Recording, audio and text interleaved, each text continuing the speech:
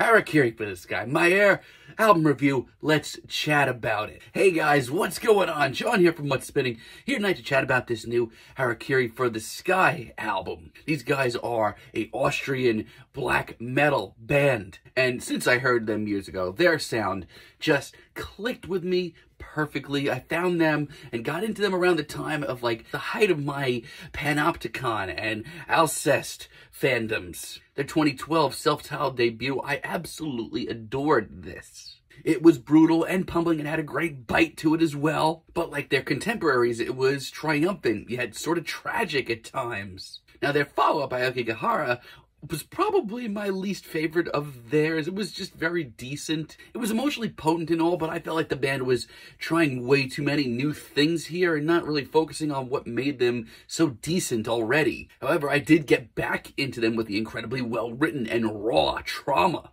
And while in my re-listens for this review, I worried that maybe I had lessened on their 2018 album Arson, but honestly, it's really well done. Now, it's been a minute since we've heard from these guys. They don't, release album after album. They take their time between albums and really focus.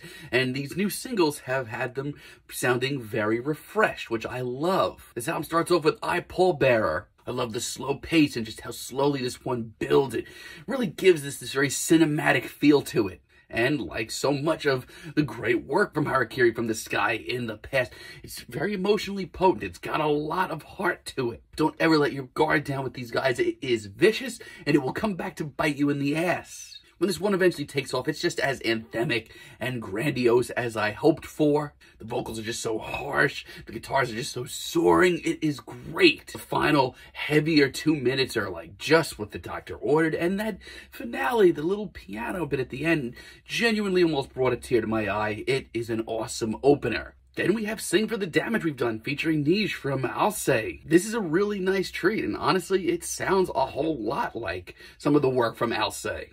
It's so epic. It's even more vast and cinematic, which I didn't think was possible at this point. But it's also absolutely soul-crushing. You could never sort of take your eye off this. Hearing some of these passages, I'm shocked that this is even the same band. They sound heavier than ever. The harsh vocals, the throttling drums, these epic power chords. It all just gives me the chills. And Niche also brings just enough of a sense of mystery to this track. Us Against December Skies, on the other hand, may be the most straightforward track here. It is triumphant from the word go, and these guitars just sound like they're gonna take off immediately, and they do. But at the same time, there is a great tragic side to this track. It sounds so heartfelt. It's just, to me, at the moment, seems to be hitting everything I love in black metal and black gaze. Not only that, but it reminds me of what I loved about the classics, too. It's just the right balance of epic, intense, and gorgeous, too. And I'm All About the Dusk is my favorite track here. From the slow pace but larger-than-life intro to these ridiculous chords that come soaring in, this is gigantic. This track feels like a journey within itself. These vocals, oh man, they are, I think, are my favorite here. As a matter of fact, I love just how raw and intense, but sort of filled with sorrow, the vocals across this entire album come off. This track is tear-jerking at times, gorgeous at others, and just filled with heart, but it's also rugged and pummeling and vicious. It's over 11 minutes long, but the first thing I wanted to do when it was over was honestly start it over again. Even some of the more acoustic moments here don't come off cheesy. They actually add a lot to it. Between this and Gatecreeper, I don't know what's up with 10-minute plus metal tracks that are probably going to end up on my favorite singles of the year. Harakiri for the Sky, to me, sound very refreshed and very rejuvenated. Now, overall, I adore this album. I absolutely love it.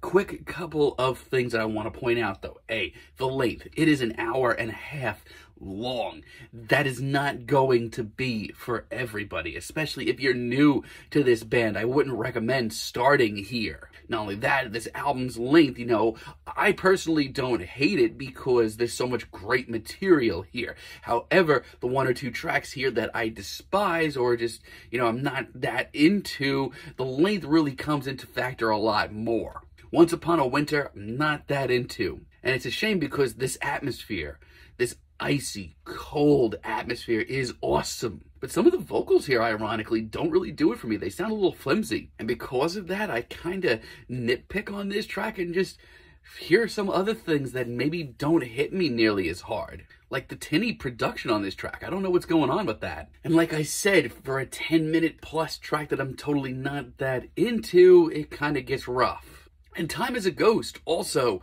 not for me. And it's a shame because it's one of the most heartfelt tracks here. My problem, though, is everything kind of sounds sloppy here. We get elements of thrash and death metal, which is cool, but for the first time here on this album, it just really comes together very sloppily, crashing into one another. But outside of that, I don't think this is going to be a metal album on everybody's top 10 lists, or is going to be a metal album for everybody, but personally, this is what I crave. 3 Empty Words is one of the most crushing tracks here, but there is not a single wasted emotion in sight. Every growl, every riff has a purpose, and that's what I love in metal. And you can argue that this is overblown and over the top and ridiculous. And guess what?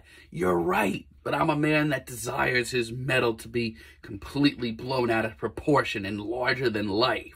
The thundering riff, the blistering drums, and it's just catchy enough to stick with you. This is a check plus for me. And Oceans Between Us too is pretty awesome. I love the way this band just continues to carry themselves. The soaring guitars here are awesome. And dare I say, as far as a slightly melodic tune goes, this may be the one that sticks with you the most on this album. Don't even think twice about its legitimacy. It is just as vicious as every other track here. And I was worried about Silver Needle Golden Dawn, like just from the start of this, it may be the most cinematic track here, but it's well thought out and it's super confident. Like Harakiri for the Sky, take this sound and go with it. The performances here all around are just brilliant. I don't want to rehash myself talking about awesome soaring guitars and thundering drums. Let me tell you, they're all here in space, but nothing comes off rehashed.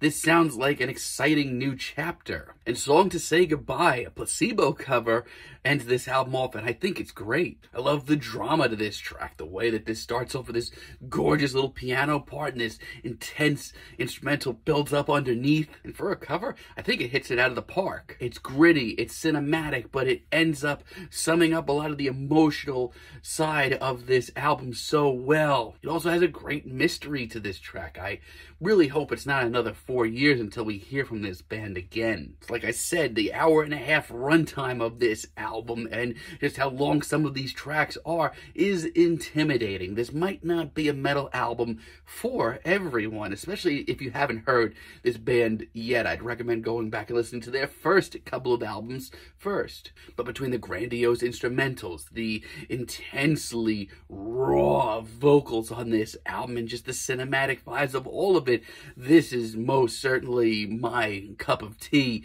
in modern black metal. I am feeling a decent 8 on this thing, but let me know what you guys think down below. If you liked the video, be sure to give us a like, give us a subscribe, and let me know down below what you would like for me to chat about in the future. And until next time, have a great day, guys.